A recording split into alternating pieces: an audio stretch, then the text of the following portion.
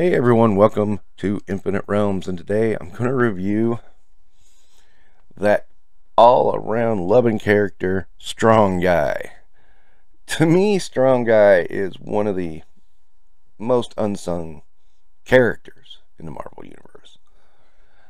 He seems ridiculous and has a lot of depth. To get my point on that, if you have never read the Peter David run of X Factor, the first one, when it was Havoc, Polaris, Strong Guy, Wolfsbane, Multiple Man, that run really cemented my enjoyment of Strong Guy.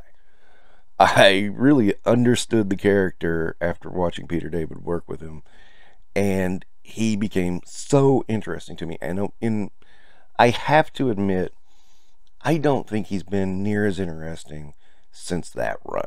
That is my opinion, though. Okay? That's just my opinion. So, here he is, and he has wonky proportions, but so does his character. If you do not know why, I will explain now. What he does is he redirects kinetic energy into fists. You know, he can hit back as hard as he gets hit, and even harder. And the first time this power manifests, he got hit by a school bus. The thing is, if he does not unleash this power, it will increase his body mass. And that's what happened.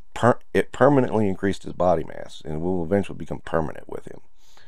I remember one issue, he got hit exceptionally hard, and it was like it was causing him physical pain to absorb that much energy, and he just literally had to beat his fist into the ground to release it, to stop, so it would stop hurting, because apparently it's very painful for him to hold that energy too.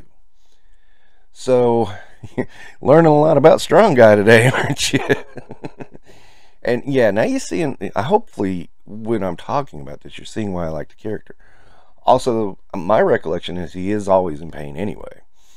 And that's kind of why he's a jokester, is because, you know, it helps him deal with the pain. And perfectly understandable character trait. Like it. So, yeah, and I mean, he's one of the few characters I think really works in his X-Force outfit.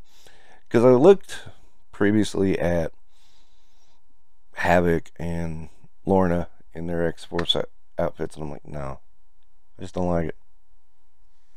I never liked Havoc's. Never did. Havoc, I'm always back to that simple black for me. That's what I go with. And but Strong Guy, I thought his outfit was different enough to warrant it. It was okay, so I went with it.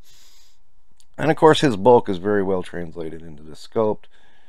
Now, I seem to remember his legs being smaller, and that made sense in the context of the story because he got hit in the upper body by the bus, from what I remember his origin story being.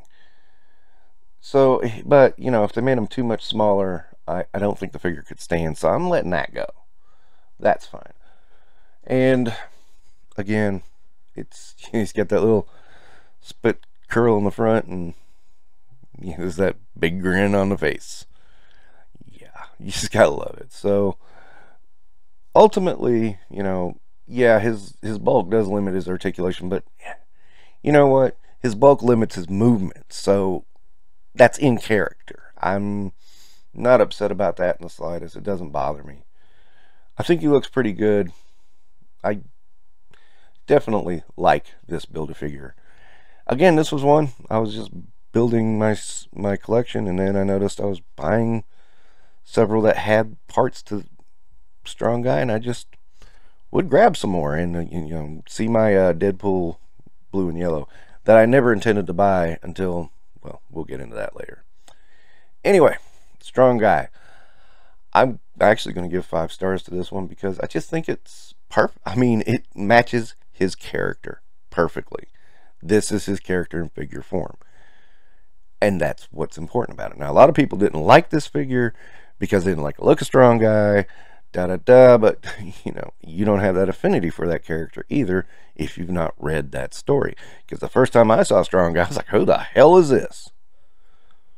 You know, now that I've read that story and I understand Strong Guy, I see him differently. So that might affect how you look at this action figure, because this is very much a character.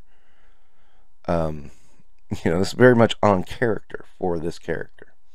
For some comparisons, let's take a look at Daredevil and Spider-Man, of course, because why not? And then let's compare him with some of the bigger figures like Thanos. And you know, I think that's about right for him. That's about his height and about his girth. And then, you know, for an even bigger character, let's compare him to Hulk. Obviously, he's not going to be as big as Hulk, but, you know, he's going to be pretty big.